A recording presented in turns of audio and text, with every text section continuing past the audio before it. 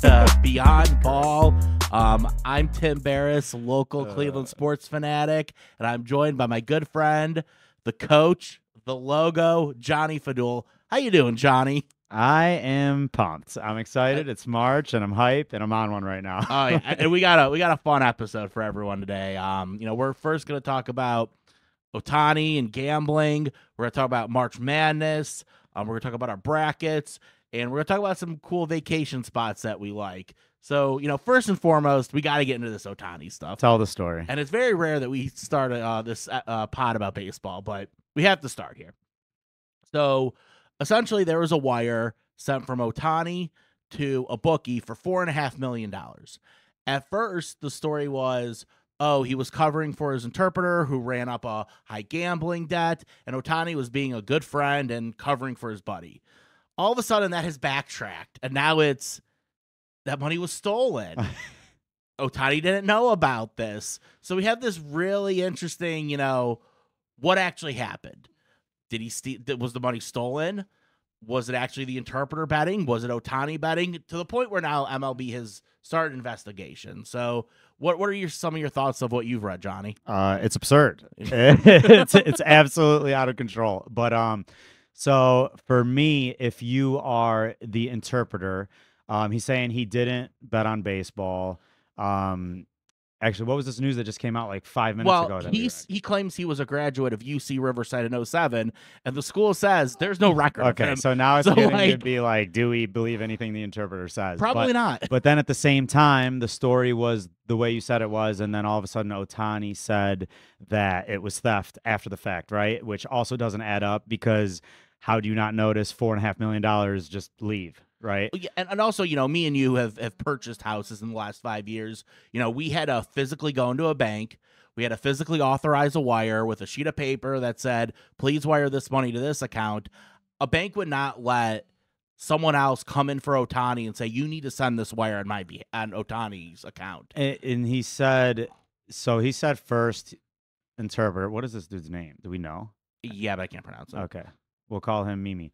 So we'll say that Mimi was sitting there, and he said that he was playing a poker game, and then he lost $1 million, and that's how it started. And then it snowballed into international about the soccer. anti-rounder story. Yeah, pretty much. Yeah. It actually is. And it started off poker, ended with international sports, but then he stayed away from baseball, and that his buddy covered for him. He's never going to do it again. It snowballed, et cetera, et cetera. For me, dude, they're going to protect Shohei Ohtani. You have to. After that, a couple years down the line, I think this is going to get brushed under the rug after a couple months. People are going to try to keep it a hot topic, but then the whole Pete Rose thing is going to resurface, and he might be back in baseball, which is a feel good thing for for people like me. I like Pete Rose. Fair. I mean, all-time leader in hits. Yeah. So but I just have a hard time believing that Shohei had no idea what was going on, and that it's just straight, this dude gambled $4.5 million. Stole money from me. Yeah, and I'm just going to wire it, and this dude's never going to know. And how do you just not be like, oh, you stole $4.5 million from me? And how does the guy not have a punch to the face? Yeah, I have no idea. I think the MLB, they're going to investigate. They're going to follow the money. Where did it come from? Where did it go to? Confirm that, and then they're going to have to see what was bet on. I don't know how they're going to try to figure that out. They're probably not, and they're probably just going to say there's not enough evidence. Do we know what happened to the bookie? No. I know this. I know in Cali, online gambling isn't legal. It's not. And if this dude's getting $4.5 million from an interpreter, clearly you're going to see, wiring, I don't know who even caught them, FBI or what, but that's going to be alarming. So if the bookie's going to be a informant, right? Could we find? I mean, that's the only way I could think of something coming out. Well, the Dodgers have fired him, so. Oh yeah, the interpreter. So he's fired from the Dodgers, so he's not going to be in the dugout this season. But Major League Baseball. But Shohei will be. Shohei will. Shohei played 2 games already? Yes. Okay. Because you're going to go in and say that you hate baseball. Well, it's just stupid. I mean, it's like playing 3 preseason NBA games and then taking a couple weeks and then continuing the season. It doesn't really make sense. Yeah, they're trying to spread the game. And what percentage of we're gonna veer off this, right? Yeah. What percentage of Americans know that baseball has started? That there's been real baseball games that have been played? I would say about 20%. I would say 5. Wait, well, yeah, 20% is a lot. I of would say Americans. 1 if we're talking just straight Americans, but like I'm saying sports fans. Sports fans, I'm gonna go 5%. Come on. I'm serious. Like, I mean, out of us 4 in this room, I don't know if 3 of us knew that it started yesterday. Like, you might be the only person. Like, I don't know. I mean, but it's just outrageous to me. I don't like get it. I just don't get it. But I guess there's 257 games, so I guess you can do whatever you want. So yes, it's a long season because you need Yeah. large sample sizes to prove who's a good team, All and you right. need money, Yeah, I mean, like Shohei's interpreter. it's weird. I don't know. It's weird. You got to come back with there's not enough evidence to prove anything on Shohei. Sweep it under the rug. Move on. Baseball's lucky that this happened in March.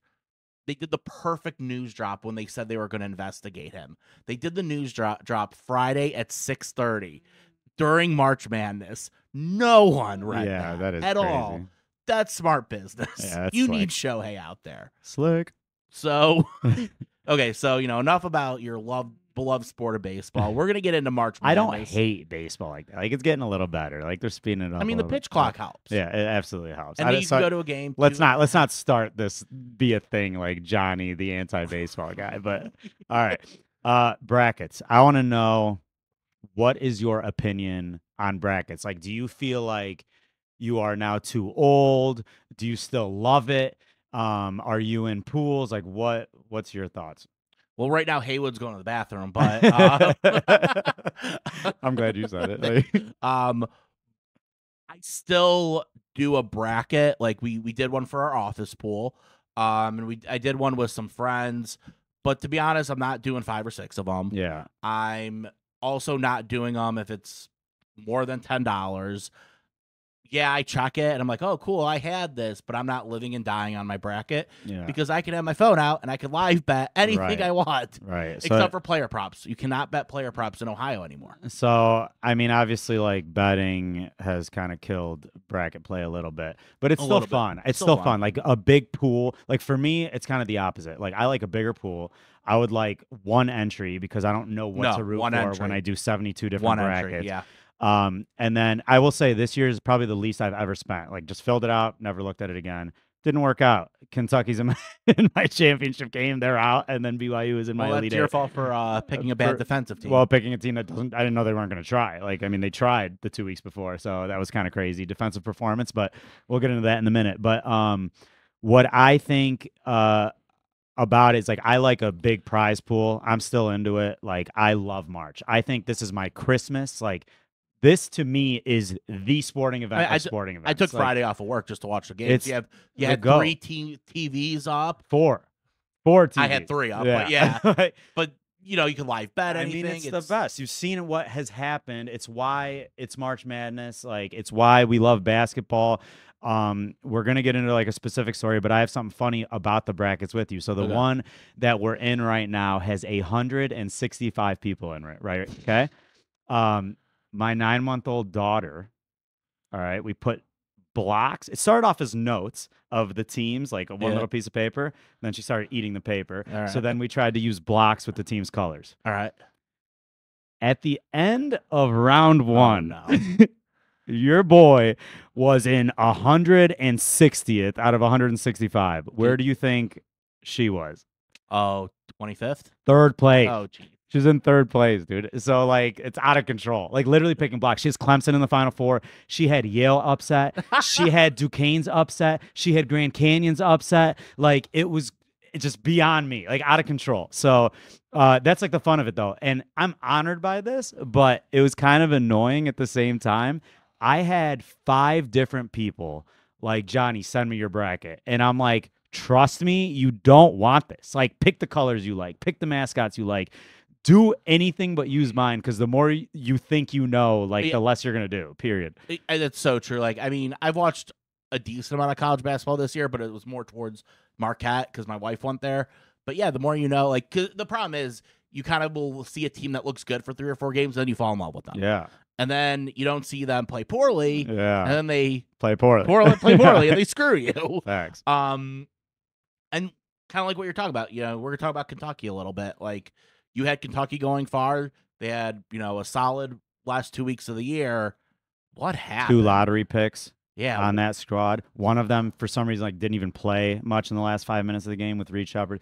Here we go. So here's a fun thing for you that I bet you didn't know. Jack Gohlke, Yeah. kid who hit 10 threes in the first round, Yeah.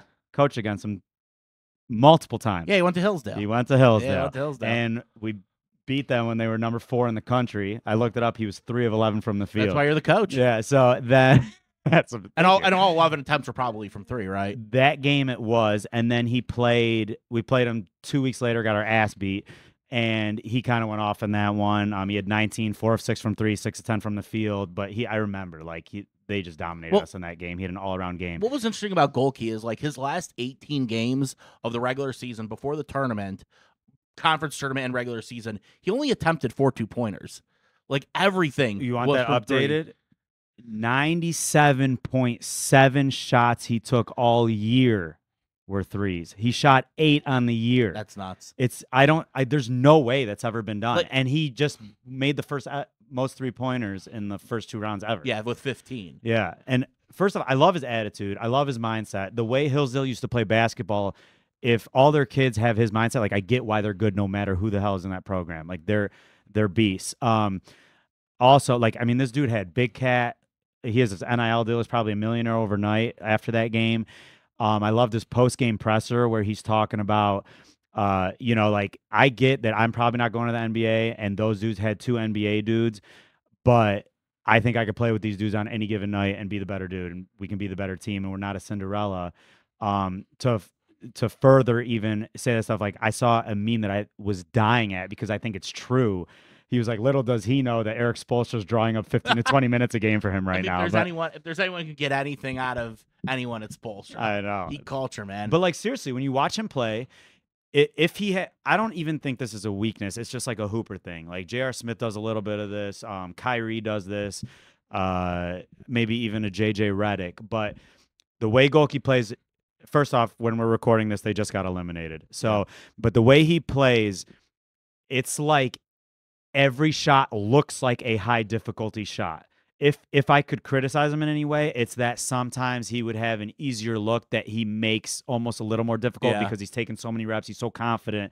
But at the same time, that's what makes you a dude like him. Like you think you can get your shot up at any time, and you're not like nobody's gonna touch this high release. You fell away left, fall away right. Like you can shoot it off a stagger, you could shoot it off a jab. Like he has the range. He knows that he can make it. So shout out to him. I love the story. I think it's so cool. I think it's the epitome of why March is what it is. But on the flip side, we have to talk about Kentucky. We have here, to. Because, yes, Gohlke had a great game. But on the flip side, a lot of deficiencies showed up with Kentucky. I mean, they were poor defensively all year. But, what's going on there? I mean, they haven't made a Final Four since 2014, 2015. They've only had one tournament win in the last 4 years. That one to me is what's alarming. That one's crazy. They're not getting the elite talent anymore. One tournament win in 4 years is absurd. Highest paid coach in college basketball. Highest paid assist. I don't even know if Orlando Antigua, I think that's his name. Their associate head coach has a 5-year, $900,000 a year contract. More than most head coaches, okay? So he's still getting recruits, but it's like a mix of old dudes. Like you got to get some transfers. Like you can need some old dudes with your young guys. Like I mean, Dillingham and Reed are both projected lottery picks. Which Reed, I don't even know how. Like I said, I don't even know how much he played in the last 5 minutes of the game. But for me, it was like the X's and O's of that game. It's strange to me because I am not gonna like sit here and just shit on Calipari. Like I think he is. Swear jar. I think that he's a great coach. Like, I don't think he's only a recruiter. I've seen too many like little insiders where like I learn things and I'm like, oh, that's like fresh. I like that. And I've seen other examples of games where, it'll be crucial moments and he just is clutch. He makes good adjustments. Obviously, more often than not, he's had the talent advantage. And now it's kind of like, we're not in the era anymore where you're getting just a Derrick Rose or an Anthony Davis. Or even his UMass days, Marcus Camby. Yeah, like just a dude or two to just dominate. But I do think he's not. Nothing's gonna happen to him this year, in my opinion. But I think he's very close to like one more year, and they might get fed up. But it's a $35 million buyout for this dude. Like you're not doing that. It's a lot of money. It's absurd. He's a lifetime contract. So I do think in Kentucky, like it's Kentucky, they're gonna get sick of him a little bit. There is no excuse to me for the defensive intensity in that game. It is crazy. You're playing a Horizon League team that you should beat by 15-20. I know it's March, but like you got to find a way to win that game. But it's like the effort. Oakland looked like Kentucky, and Kentucky looked like Oakland. And it's a bad closeouts, bad rotations, clearly no communication, misreads on switches, getting killed like on these stagger screens, no jams. Gohlke was running free, running 10 of 20 from 3. I went on Synergy and I watched all 21 attempts right after the game. I will argue that 3 of them were not even good contests, but like allowable. Like as a coach, like I'd be happy with that contest if you're doing personnel and you know what this dude is good at. Like it's not acceptable. Like you need to be locked into this dude. He doesn't even put the ball on the ground. Like make him put the damn ball on the ground. Right. So because he's not going to pump fake you and shoot a long 2 or 100%. take you to the hole. Like as we talked about, he did not shoot that many 2s all year. Yeah. I will say if Kentucky does get fed up with them, do you bring back Rick Pitino? Do you take a swing like that? Let's do it. That'd be crazy. It'd do you be have fun. the ultimate like redemption arc where That'd be Pitino leaves Louisville That's out cool. of college? That's cool. Yeah. You know where was he? Like Iona. He was at Iona. Now he's at St. John's. The guy can still coach. Oh, he's a stud. Couple of years. You ever seen his post game interviews this year? Yeah. It is the best. He's like, I'd rather die than lose 3 games in a row the way that we have. And like he's the best. Like I love it. The dude can coach. He can absolutely coach. The last cool thing that I wanted to bring up about that game specifically is I don't know if you saw this, but did you see what happened to Oakland's website? Did it crash? Do you know why? Too much traffic?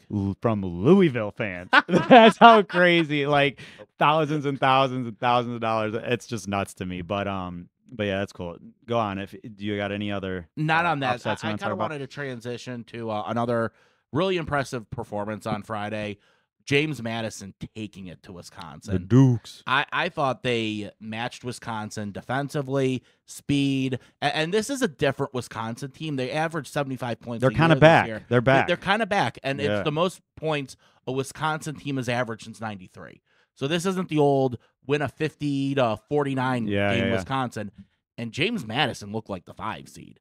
Wisconsin never got within 6 or 7 points, and it was just domination. Yeah. I thought that was one of my more impressive performances. I know you have a couple. I know you want to talk about Duquesne a little bit. The thing I love, I mean, Day Grant, Cleveland kid, love it. Like he's got that gene, that irrational confidence gene. Like comes in the game, hits a 3 right when it starts. I mean, the dude would take 35 shots if if coaching wanted him to. Like he's been playing the same way since middle school. I love watching him play. He's a dude that I've We're been always around. going to root for our Cleveland guys. And he honestly, like, I'm not exaggerating with this. The reason I love watching him play is because he plays like Kyrie. He literally plays like Kyrie. You could tell, like, the way he finishes at the rack, the way he gets his pull-ups, it's always a clean look. He's a scorer first. But it was cool. They also got crushed tonight, but, like, you win a tournament game as an 11 seed. That's I mean, it was beyond. To me, it was a crazy. Oh, you're about to say beyond again. Good plug. Yeah. I say it a lot. I feel like it's just natural. And then not an upset, but I want to give some love to my Tar Heels, baby. You're wearing the jersey. Yeah. They punched their ticket to the Sweet 16. Dude, dominating win today. They're looking good. Like they're doing everything. They're dominating the glass. They're hitting the 3. They're slashing. They're guarding. I think this is going to be poised to be one of the best Final Fours, just because. For once in a, and I'm gonna bite my tongue probably in like 24 hours when these dudes get upset, but I think the 1 seeds and 2 seeds this year are kind of above where they usually are. I think there's a little bigger gap than the previous years, even though the parity in college basketball in general is probably as even as it's ever been. And speaking of a 2 seed, I'm going to talk about Marquette's performance a little bit on Friday. Sluggish first half. Tyler Kolek's finally back after 6 games, and then the second half they really took it up a notch. Yep. Ended up winning the game by 18. Cam Jones played very well offensively, and their big man Ogudaro only had 3 points, but Kolek being the engine, that ball movement, it's back at Marquette. Yeah. I know on the pod I picked UConn. In my brackets I picked Marquette. My heart's going with Marquette. So that they play at noon tomorrow. So if That'd be they a fun lose one. tomorrow, What are we doing for then it? well, you're going to Dayton. Oh, yeah, that's true. So we talked about a lot about the tourney, but let's do a little bit of a fun one. You get top three cities, one international. We'll go back and forth. What's one of your favorite vacation spots, Johnny? The number one pick in the vacation draft. I'm going Lebanon. So if we're gonna specify a city. This is tough. So it's between basically my dad's village and my mom's hometown. So we're going Beirut or Hamana. We're gonna go Hamana just because it's like more of a small town feel. It's just a village where like everybody gets along. The weather's always perfect. You might get light snow a couple times a year. You're up in the mountains. It's so scenic. Everybody's family. Everybody knows each other. The hospitality, the food, everything. Lebanese food's amazing. And you're a 30-minute drive to Beirut.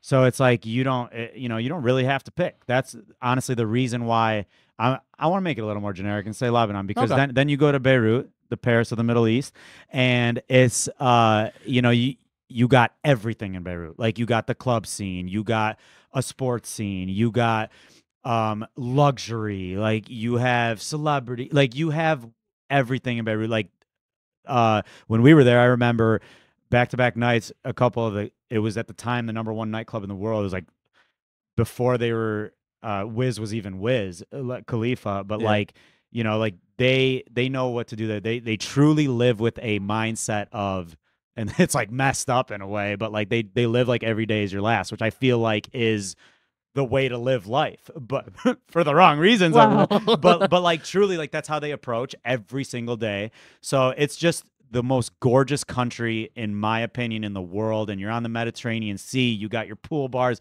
I could go on and on. As a kid, I used to complain about Lebanese food, and now as an adult, it's all I want all day, every day.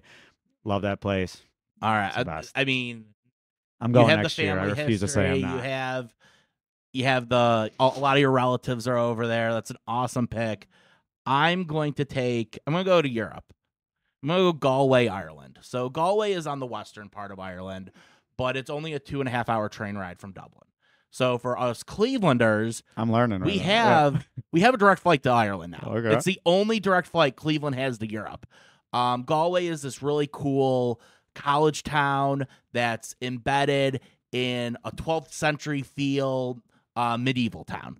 And the food scene is amazing. I've had the best fries I've ever had there. There's also like a ton of bars where you can bar hop. You're right on the water. You can take a bus tour and go see the Cliffs of Moher. Also, it's the only place in Ireland that has a Browns backer bar. So if you go during football season and you go to Galway, the Browns backer bar is in Galway. Truly, Ireland is such a beautiful. No, we didn't go during football season. Okay. When we were originally going to go there before 2020 ruined the world, we were going to go during football season. I had the bar picked out and everything. So Galway is my number one international place. Sick. So domestic. Vegas, baby, Vegas. God, I knew you were going to say that. It's such an easy pick. Yeah, like you're gambling with Shohei. So if it was, all right, chill out. If it wasn't, the only place I could even see honestly competing with it in my lifetime would be a place I've never been to in Hawaii. Okay. The scene in Vegas.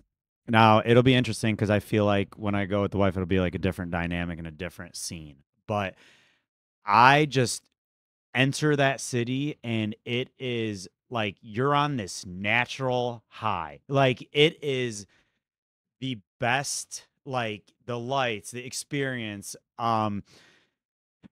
I mean, we can only talk so much about it, but like, are you a guy where it's 48 hours max rule or okay, I'm starting to get there. Okay. I'm starting to get there. We're in our 30s now. Our first couple trips, we mostly bachelor parties.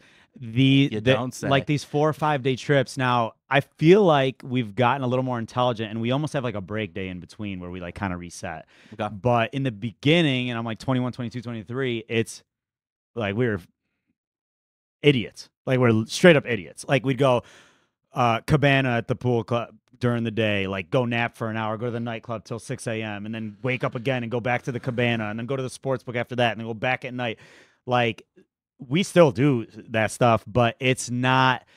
I would say like there's just more pauses and breaks, and like there's a place like Stadium Swim now, which is like a little more casual. There's just so much to do there, and it's not even just like the nightlife and the partying. Like the dinners there are incredible. Like the restaurant scene is amazing. Like the weather is usually amazing. Like yeah, Yeah, it can get hot, it can get but hot there, but there's pools everywhere. Like you literally just go to the pool during the hot days, and then at night it's gorgeous. And then you're gonna run into like a couple celebs, which is always like fun to see. yeah. But I just love that place, man. It's like the heart of just good vibes, like with the boys and like you know, like just It's actually funny great you talk place. about celebs. This isn't on my top 3, but when I was in Los Angeles visiting my sister, we went out to lunch, and I saw Cillian Murphy at to lunch, and I was like, "Who is that guy?" I was like, "I've seen You this know, guy," yeah, because it was like 3 weeks after I saw Oppenheimer. He's a lot shorter in real life. really. Yeah, he's probably like around 5'6", Shorter than me? around your height. Yeah, I'm tall, 5'6", bro. 5'7". I'm a little taller than 5'6". I mean, I'm 5'9". All right, I'll give me 5'8". I'll give you 5'8". All right. Okay, okay, maybe it's your height. No, that's cool. But what I'm taking for my next pick, we're gonna head down south. We're gonna go to Charleston, South Carolina. Interesting. I absolutely love Charleston. You have nice beaches, warm weather, They put up a good fight in round 1, by the way. ish. Yeah, I thought that was good. Yeah. Dropped 90 plus against Bama. yeah. It would have been nice if they like would have won and hit my bat. Yeah, it was Isn't Charleston legit like one of the most like prestigious, like expensive cities? it's not the cheapest. Yeah. I mean, Um, I kind of love that shit. But Yeah.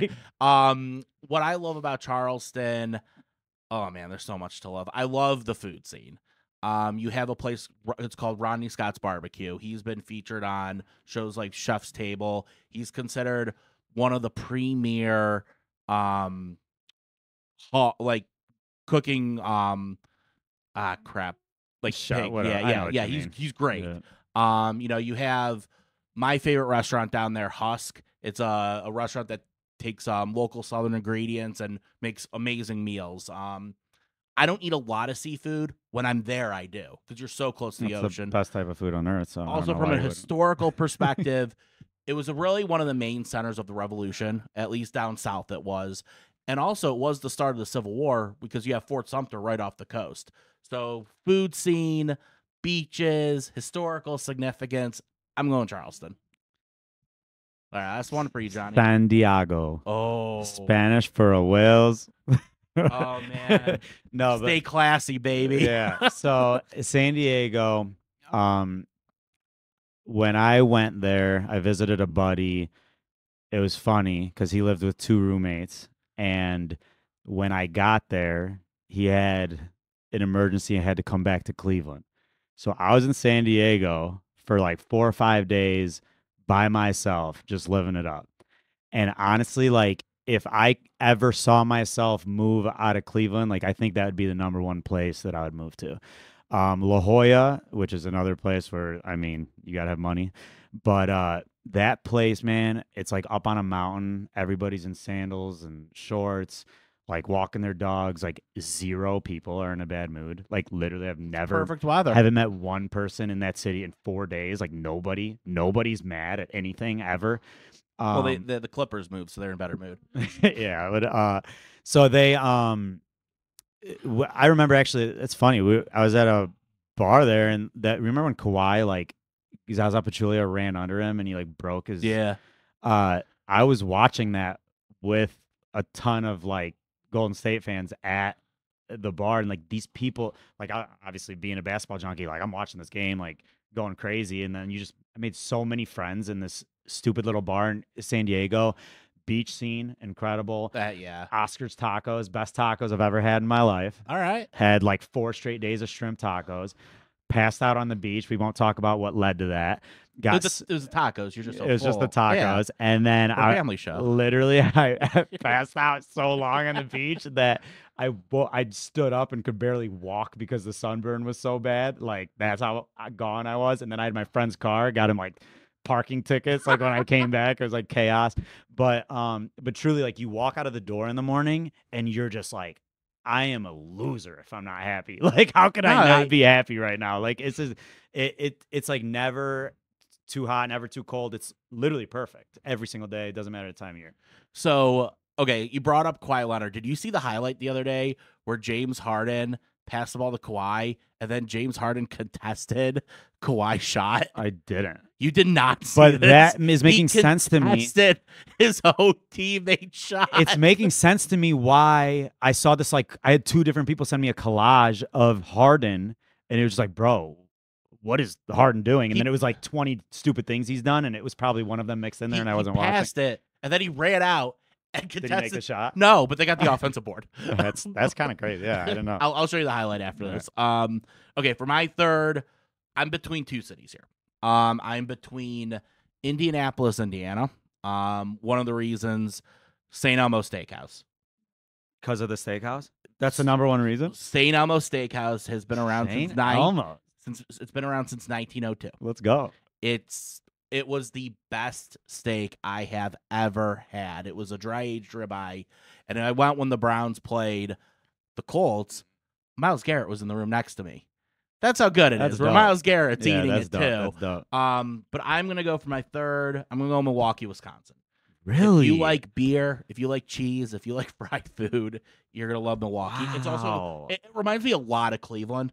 So I think there's like that nice familiarity. That's feel. such a hot take. That is a hot take. I mean, you got the old Pabst brewery there. You got the Miller plant.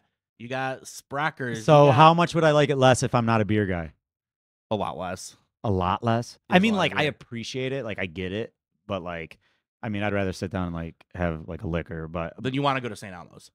all right. I mean, St. Elmo's was just it's the number 1 or 2 meal I've ever had. I in my want to life. go to. I want to go there. Like, Yeah. don't get it twisted. Like, I definitely, absolutely want to go there. But number 3, Dude, like, it's the crazy. steak was pretty good. No, I feel you. Like, I mean, I got to experience it. Like, I can't talk about it. And they I've have never this been there. famous shrimp cocktail where the cocktail sauce is really hot and then it just goes away like that. It's incredible. Speaking of randomly Indianapolis, didn't we go to a Colts Yeah, we visited when our Andrew buddy Luck was hurt. hurt? And then no. It was when Manning was hurt. And Oh, they were and talking then to you, and they're like, "Well, it's okay. Manning's hurt. We're gonna lose. We're gonna get Andrew Luck, and it's Yeah. all gonna be wow." And we're just like, "This is Yeah. garbage." Oh, we have Charlie Fry. Like, I don't even know. It would have been Colt McCoy, I believe. That's We actually won that stupid. game. That's dumb. Yeah, I think that was the That's so year we dumb. had. That was the year after Peyton Hillis went off, but he was still okay. Yeah. Yeah, What a crazy, like, you get Peyton Manning and Andrew Luck, and we're sitting here with like 37 quarterbacks, yeah. and now ours is under. We're not gonna get into that. I still like. Okay, if we're gonna get into it. We're gonna get into it. 5-1 is what the you Baltimore game. Yeah. That Baltimore game is what I'm clinging my hope on for Deshaun Watson, and also you're gonna have Amari, Jerry Jeudy, Moore, Njoku. Hopefully Nick Chubb's back there. It's out there for the taking. So you're saying skip baseball season and go straight to football season We're after talking basketball. We're going to talk about the Guardians next week. We're going to do some really fun props next week. But yeah. We're I had one last thing with the swear jar, something that we got to think about doing. I don't know if we talked about this actually. What if me and you see it? Have an episode where you just swear? Is Well, that no, what we're I doing? was gonna say, like, Still a family show. we had a fun sports competition Okay. that we recorded. The only sports I can even think of would be like, Basketball? I mean, we could do like an Olympic almost, but I don't like it because I'm like, I don't like that, like, we'd be playing for the money. I like the idea of like putting it on something where like No, we gotta everybody put it eats on if we something, win. yeah. So we got to think of something else to do competitive wise. We also have Haywood and Nick here. Yeah, 100%. Yeah, but you know, because I'd beat you in bowling, I'd beat you in basketball. I'd beat you in eating. You did eat like 2 Chipotle burritos, like Yeah, the 10 first. minutes. Yeah, Yeah. that's sick. Pretty nuts. Yeah, you're nuts. Yeah. Now, what else would I? But I'm gonna get you into golf though. I don't think I'd beat you in golf. Dude. I mean, you might pick up a golf club and be better than me tomorrow. No, I mean, it's sick. It's sick. I think I'm the only person who like gets worse the more that I play. But I'm obsessed.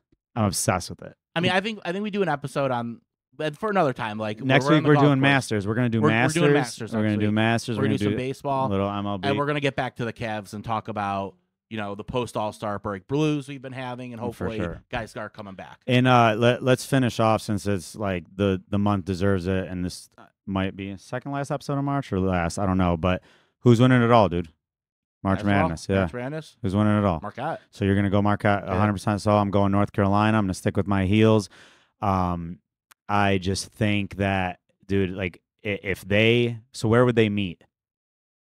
Championship. I think they're on other sides of the All bracket. right, cool. So if that happens, we'll have to think of something to do with that. But I mean, I love back hot, like the experience, a legitimate big. Yeah. That's nice. Yeah, man. I mean, yeah. All right. There it is. Well, shout out to the Montgomery Biscuits. and then you got to say, shoot it, baby. Shoot it, baby. Shoot it. All right.